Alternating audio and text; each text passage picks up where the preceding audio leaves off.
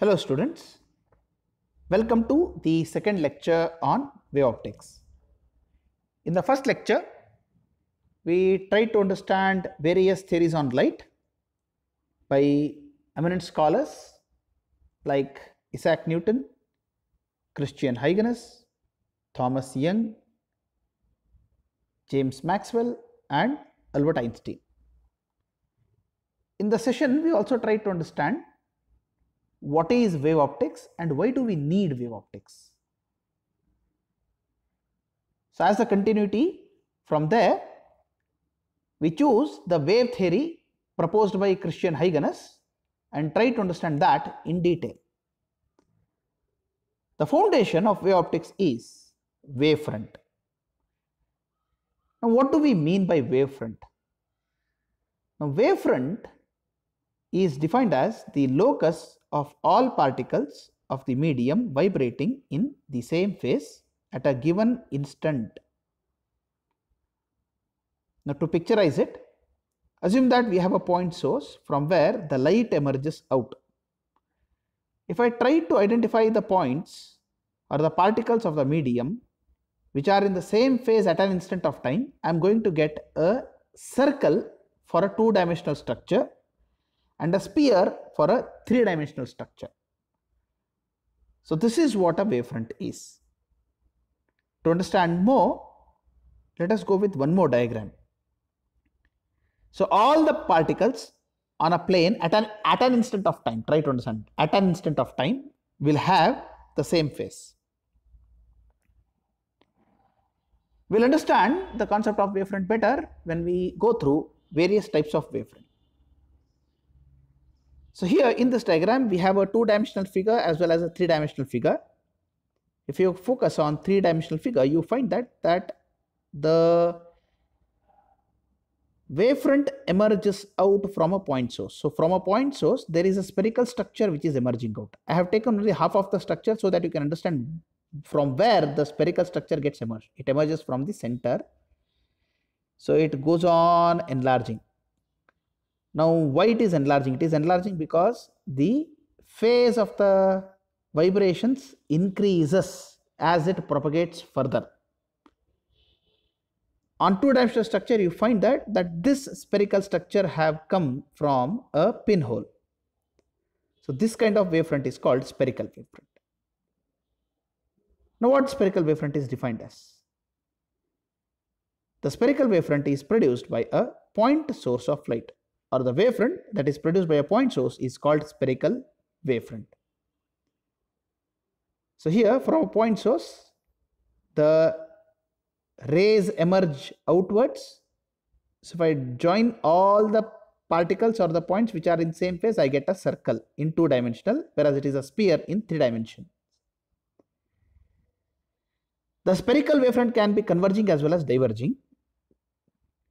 So in the last diagram, the wavefront that we saw was a diverging wavefront because the spherical surfaces emerged outwards, they traveled outwards. There may be a case where the spherical surfaces move inward. So it is called a converging spherical wavefront. So we have two kinds of spherical wavefronts, converging and diverging. So we have seen diverging. Now let us try to understand what do we mean by converging. When the light passes through the lens, the light rays tend to meet at a point, and this kind of converging rays produces converging spherical wavefront. These kinds of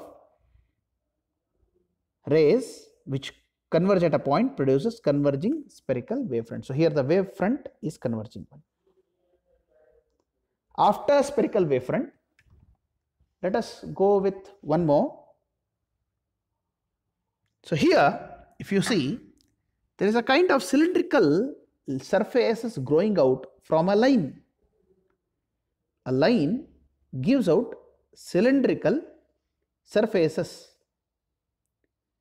On a two-dimensional diagram, if you see, instead of a pinhole in the last case, here what do we have? We have a slit. And from a slit, it is giving out a cylindrical surfaces. So as the geometry suggests, we call this wavefront as cylindrical wavefront. If pinhole is the source of spherical wavefront, the slit is the source of cylindrical wavefront, or the linear light source is the source of cylindrical wavefront. So when the source of light is linear, such as slit, the cylindrical wavefront is produced. We can go with its diagram something like this, where S is the source of light, which is in the linear form. After spherical and cylindrical, we have third kind of wavefront, as we have seen here. All the particles on the plane are in same phase. So if I try to choose the particles, if I try to join all the particles which are in same phase continuously with respect to the time, then the structure that I get will be the plane moving in a particular direction. So thus the wavefront is called plane wavefront. Now why do we get plane wavefront? How do we get plane wavefront? Now assume that there is a source of light at the center of the earth and the wavefront emerges out, and I measure the wavefront, or I observe the wavefront when the waves reach the surface. Now as a whole, due to a point source at the center of the earth, the wavefront that reaches the surface is spherical in nature, but rather than seeing the whole structure, if I choose a part of the wavefront, it appears plane, it appears flat as the ground appears. So therefore, the plane wavefront is defined as a small part of spherical or cylindrical wavefront due to the distant source, which will appear plane. Okay, whenever the source is at larger distance from the point of observation, we can only see its part, and that small part appears as plane. So thus we have three types of wavefronts: spherical, cylindrical and plane. So it purely depends on the type of sources that we choose. If we choose a point source or a pinhole, it gives us a spherical wavefront. If we choose a linear source or a slit, we get a cylindrical wavefront. Now whether spherical or cylindrical, if the point of observation, if it is too far from the actual source, then the wavefront appears as plane wavefront. Now let us try to understand the Huygens Principle. This is the foundation for the whole wave theory that has been proposed. Now in the diagram, we have a bold violet line which consists of red dots. Now this violet line represents the initial wavefront. So it is our initial wavefront. So since the wavefront is straight, let us assume that it is a plane wavefront. And these red dots on the purple line represents the source of light. And assume that if these individual points, if they act as source of light, then what they do? As the source of light gives out the spherical wavefronts, point source gives out spherical wavefronts.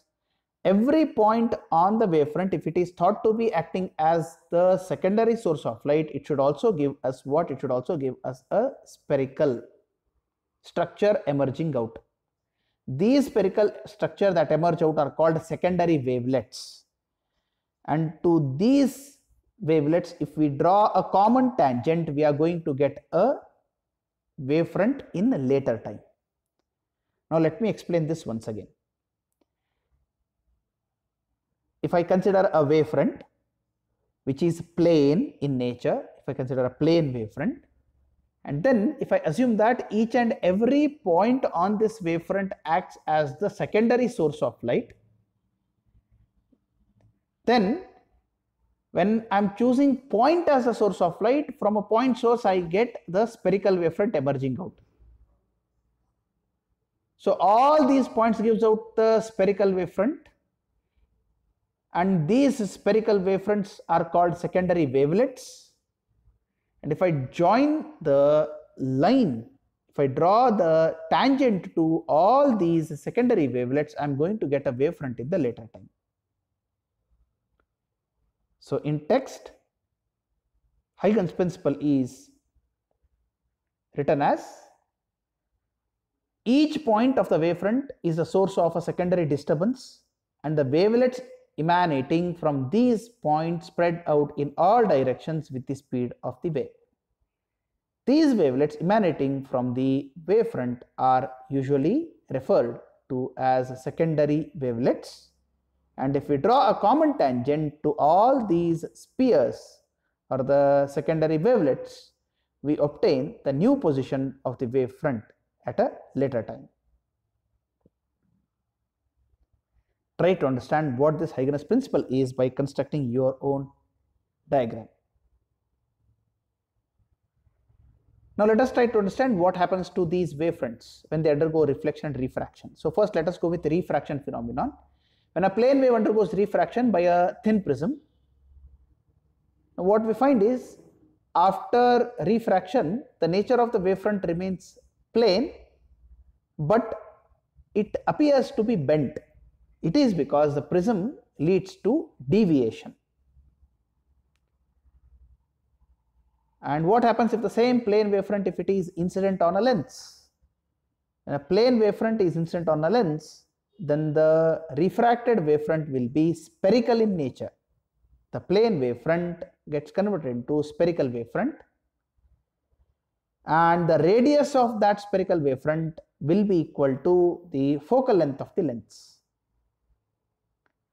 Similarly, when we undergo reflection phenomenon of plane wave, now by a concave mirror, when a plane wave is reflected by the mirror, it gets converted into spherical wavefronts of radius equal to focal length, which is equal to r by 2, where r is the radius of the concave mirror. Thank you.